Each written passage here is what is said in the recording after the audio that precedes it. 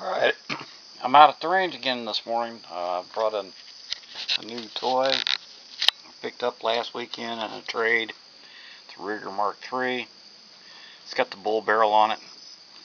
The target sights, front and rear, adjustable.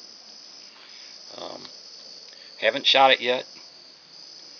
I've got, right at the moment, I've already got 4 magazines loaded up with 4 different types of ammunition.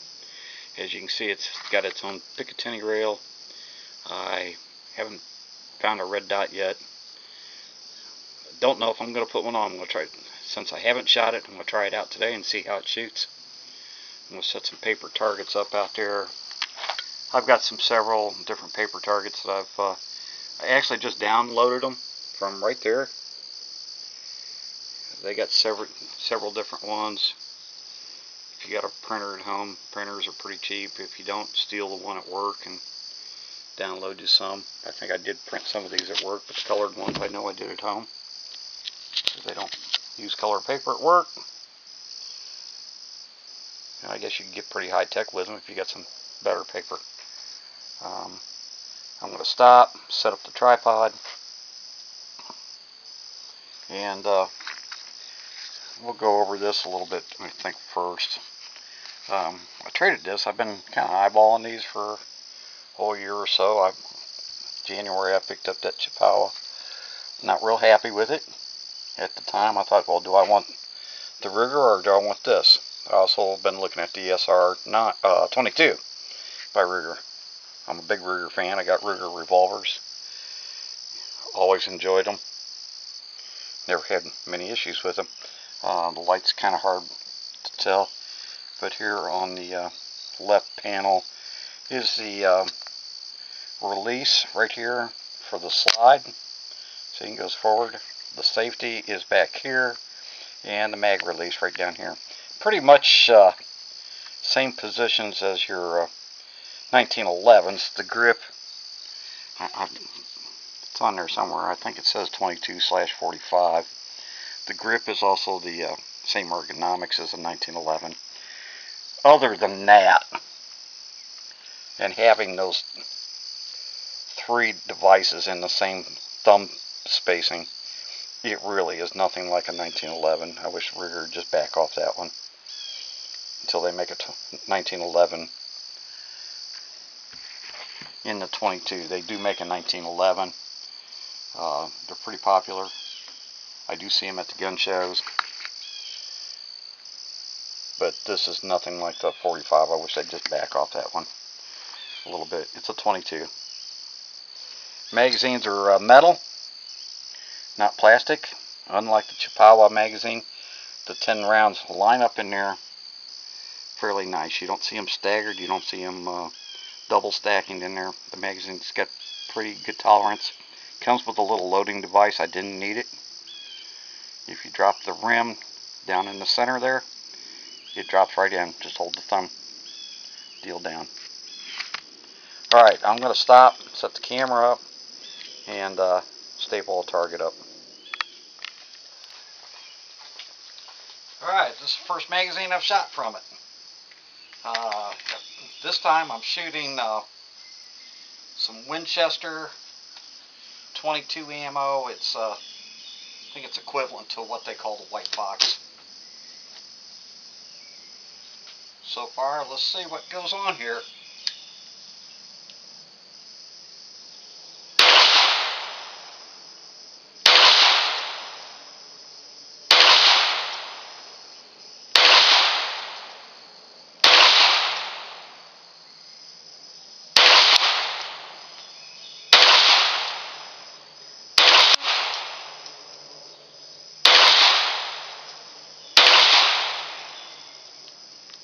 Well, no problems with feed or ejection. That's what I'm looking for in a gun, I guess. Magazine cleans out pretty good. See, I'm not going to lie to you. If I shot bad, I shot bad. I got 1 in the bull, or in the ring. And 1, 2, 3, 4, 5, 6, 7, 8.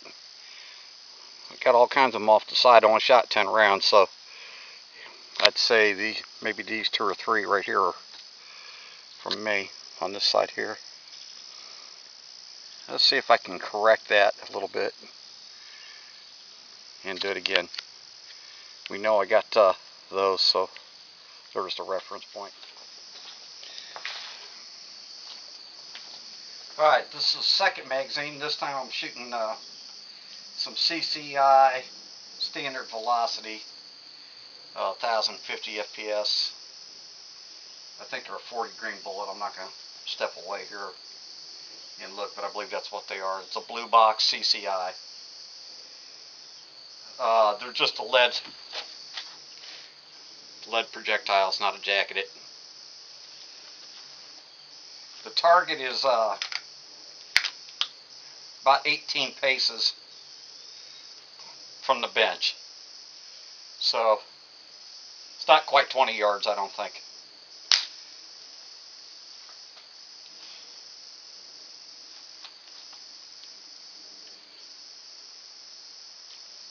Huh. Safety off. Front sight is my friend.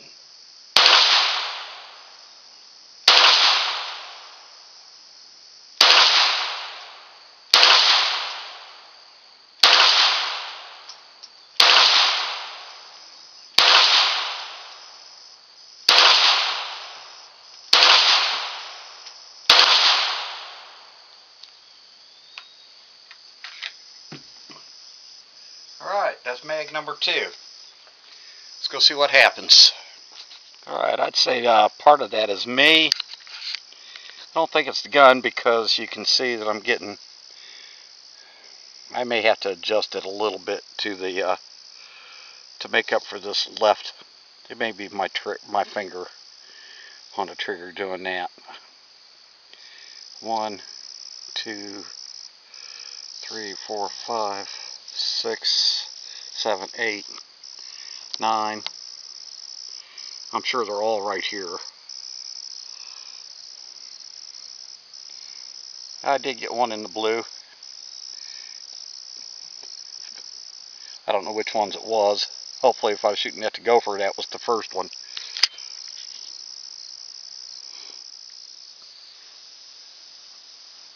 Alright, if I was just shooting steel plates, I guess I'd be hitting it. I'm not right where I'd like it. I don't know if I want to move that target back first, and kind of like to leave it at that distance. This next bunch is some leftover Remington Thunderbolt ammo. I probably had it for a couple years. Back before the crunch. I found it in my safe here last time I was out. Before I come out.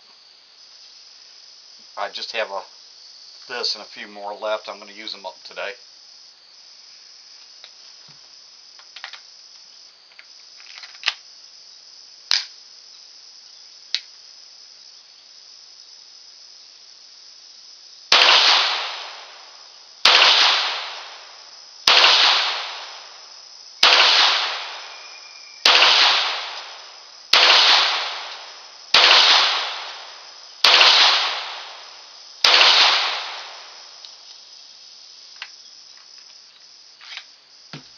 Again, no fail to feed, no fail to eject. Every one of them fired off. Nice and crisp. I do like the trigger pull on that gun. That's a real nice trigger pull. I see there's a little blowback action coming on the slide here. Some oil. I don't know if that was just excessive oil that was in there. I picked this up used. I don't know how much of what kind of conditioner treatment the guy made to it. I'm going to take it apart a little bit later and clean it. I understand they're a little bit of a bear to clean, but that's all right. I'll figure it out.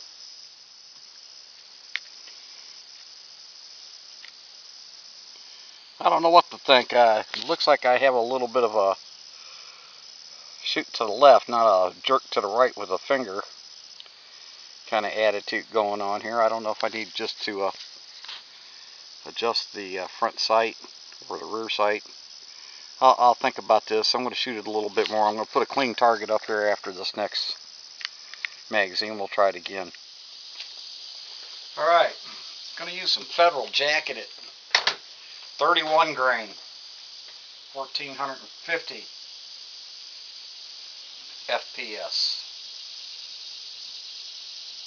I gotta kind of put my point of aim at the lower right corner this time of the target, the lower right section of the silhouette.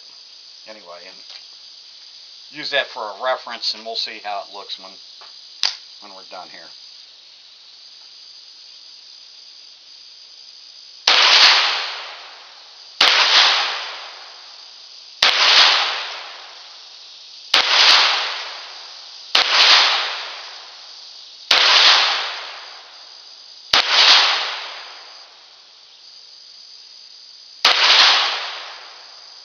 Jerk that one.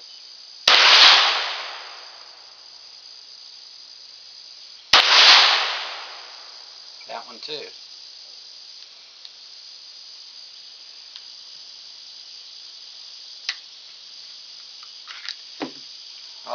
Another thing I'm noticing, the magazines don't fall out, but they do have this little deal here that helps you pull them down.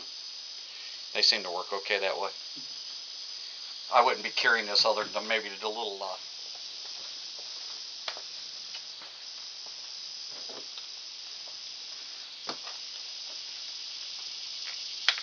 Alright, this is the last of the Thunderbolt ammunition. I'm going to use 5 or 6 rounds here. I'm going to shoot them.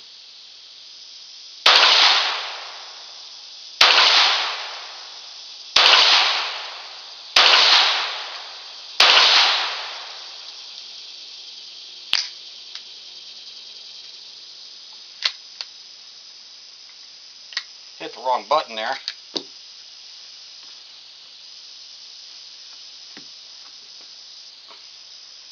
And I think I'll stop here and I'm going to take a walk down there just to see how those did. Alright, I'm a little bit convinced that it needs some sight adjustment. It shoots high to the left. I don't have the manual with me, so I'm not even going to attempt it today until I make sure I'm doing it right. I'm fairly certain I have a screwdriver or two in my bag, but it's not a big deal. Alright, there was a fail to feed.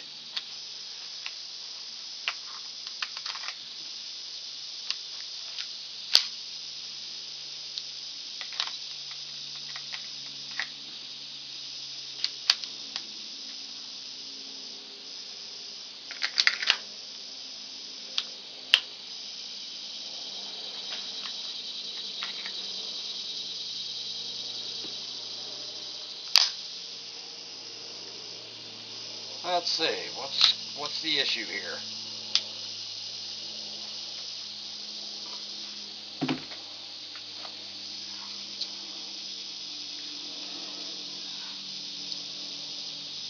Is it a magazine issue?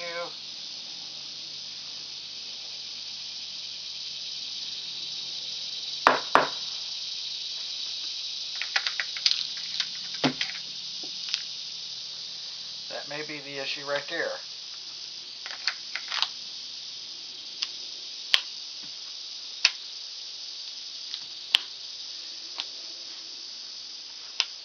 I'd say there's a magazine issue. Let me reload those. See what happens. Alright, I changed out the magazine. Something you can see I've done all my magazines for my 1911s, all my other guns. I've numbered them. So I know when I get home, I either have an issue with that mag or I need to just call it. So that number 3 mag was the one I had the issue with.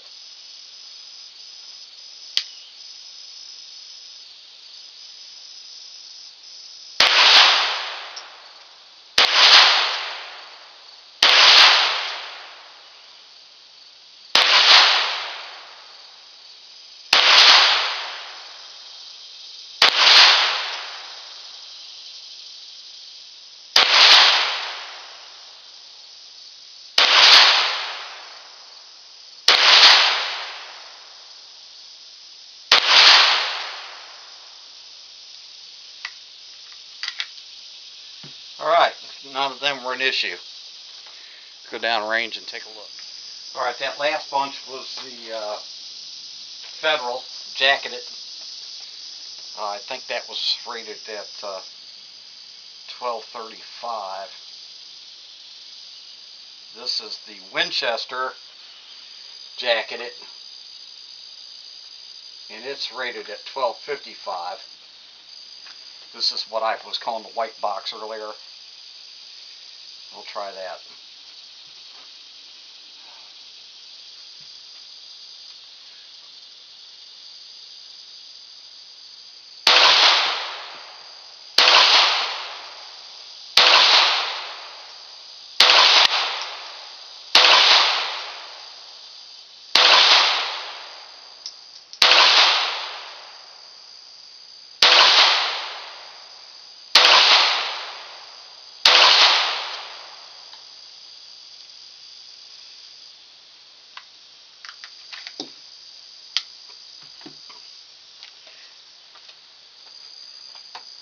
No issues with the ammo feeder for shooting.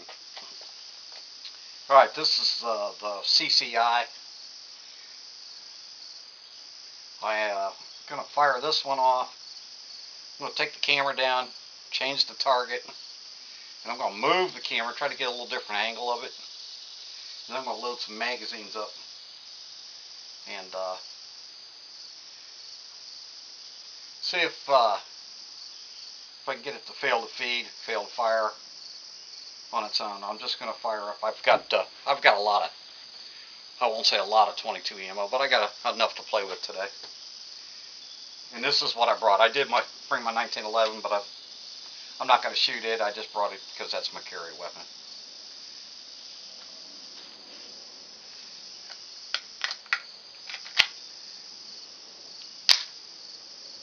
Safety off.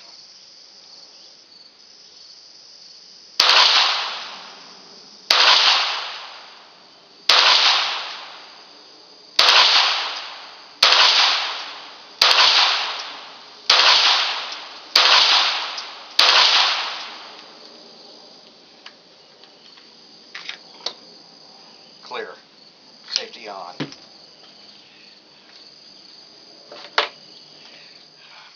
Alright. Always quality control. And I fucked up there. Look at that. That came out of the box like that. It fed. It didn't fire. Didn't even dimple. But it didn't eject either. My pocket knife was able to get it out.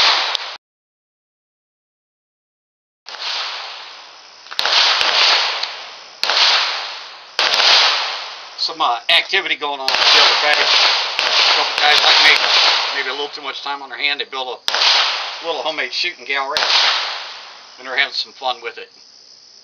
I just stopped a minute. I had that one bad bullet there I showed you earlier, and I reloaded a 5th magazine. I took a look at my target, and honestly moved it in at around 10 feet or so there, and it made a difference in where they're at. I could account for all 29 rounds. About 70% of them are in the target area. I'm going to go ahead and shoot these last 20 here. I don't want to waste all my 22 ammo. I don't know where I'll find some more. And thank goodness for a cheap Chinese knife. Never leave home without a knife. Jethro Gibbs rule number 6.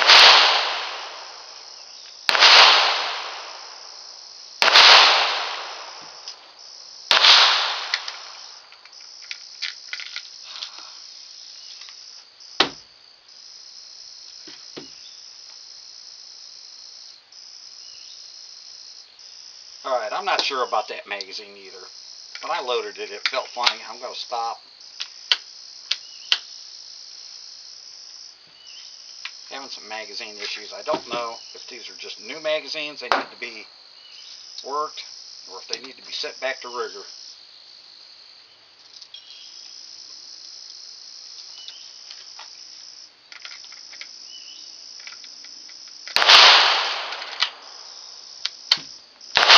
It's 2 in a row.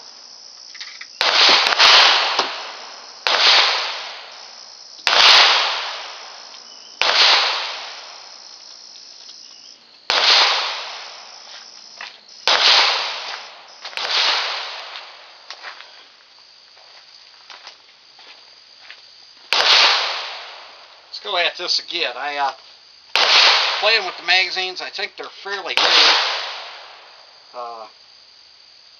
They're stiff.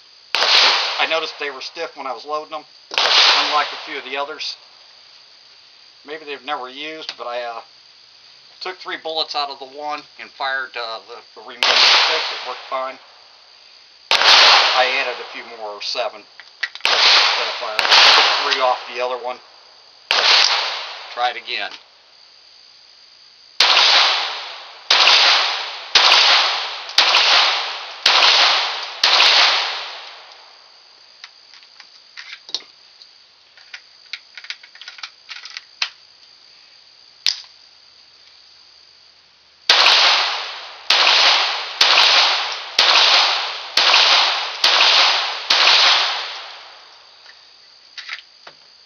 Alright, that seemed to work better.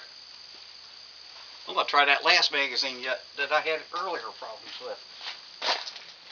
The range, and I shot about 4.5 boxes of 22 ammo, different makes, different velocities and jacketing. Enjoyed it. I had a couple glitches. One was just a bad round. QC at the factory missed it. I missed it when I was loading it.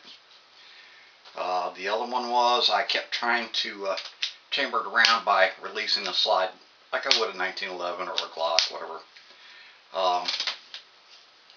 It does release like that. No problems.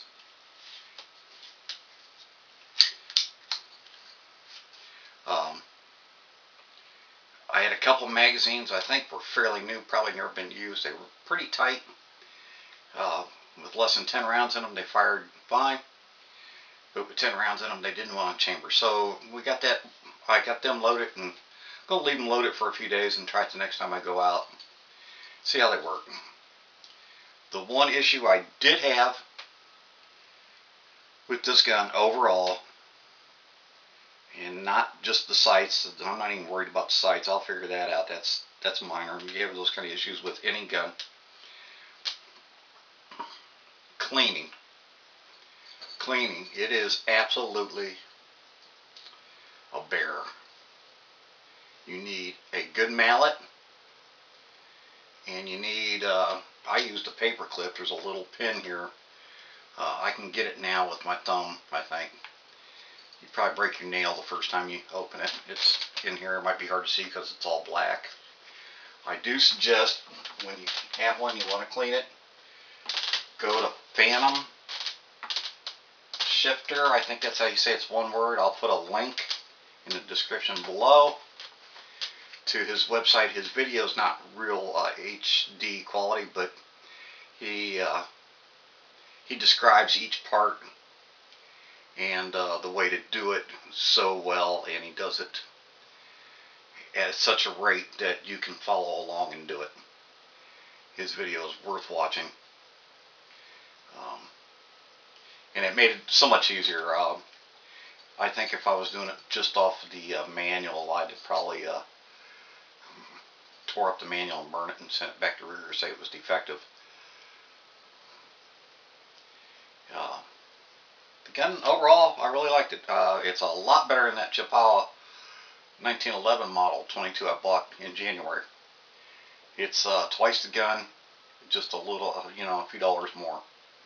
If you're looking for a nice 22, if you guys that still cowboy a little bit, carry something in your saddlebag or on your belt, nice little weapon maybe to bring dinner home, shoot some gophers or groundhogs with it. Nice, and it's heavy, but it's